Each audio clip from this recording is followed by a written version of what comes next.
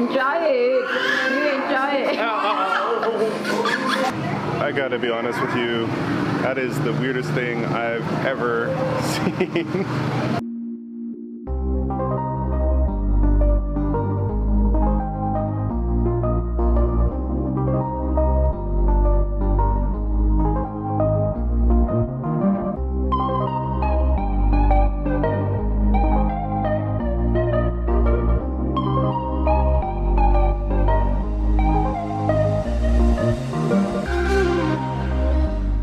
Hello, Keith, World Traveler. Like and subscribe to the channel to learn more about budget travel, culture, and to watch my travel vlog.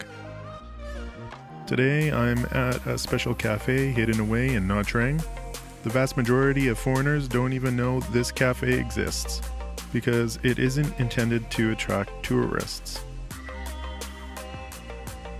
I was delighted to spend intimate time with exotic animals that many would only get to see in a zoo. It was endlessly fascinating, and having a big snake around my neck was the weirdest feeling. What surprised me most is how these animals could walk in and out of this cafe, and the locals didn't mind having them around outside. This shop is right in the middle of an outdoor market. I recommend coming in the afternoon to avoid the congested marketplace. In this special segment, I talk with the owner about his shop. Please pay attention to the details found in this video if you want to visit this shop. Everything is fine with these little birds. It turns out that they like to eat or kiss your cheeks. Straight away, they will become uninterested without food. An all too rare event. Imagine handling wild animals every day to your perfect pleasure. Not only does he have a zoo cafe, it is the only one in the city.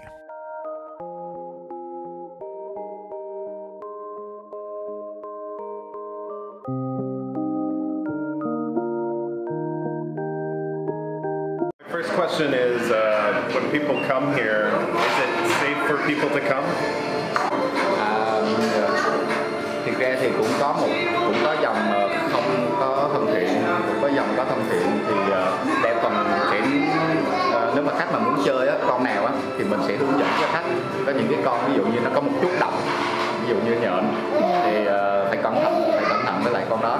Hoặc là có một số con ví dụ như mình thả rong đi thì những con đó vô cùng an toàn.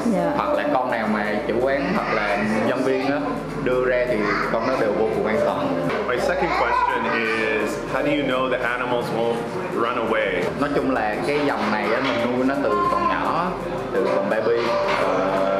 Mình tập dần cái tập tính mà nó đi vòng vòng trong nhà để mà nó phơi nắng rồi để vô ăn. Mình tập dần từ lúc nó còn nhỏ rồi. Nên tới thời điểm này hiện tại thì chưa thấy nó có cái xu hướng bỏ chạy. Where do people find his cafe? Bởi vì thứ nhất là mình có một cái trang web, thứ hai thì ở Nha Trang có lẽ đây là quán cà phê duy nhất về thú cưng, về bò sát. How long have you been in business?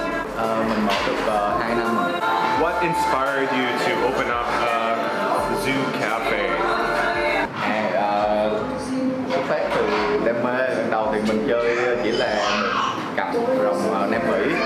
Sau đó thì từ từ cái mình nếu mà đam mê mà cứ đam mê hoài thì không có diện tích với lại không có đủ kinh phí, nên thành ra mình nghĩ ra luôn là làm một cái quán gì đó vừa đam mê mà vừa có kinh phí luôn. This is very uncomfortable for me, but for you two, I am doing this video for you guys. I am in awe at how unalarmed everyone is. A little child coming close to this big guy on the floor. This was a great experience. Come by the cafe, help support his zoo cafe, subscribe and like the channel.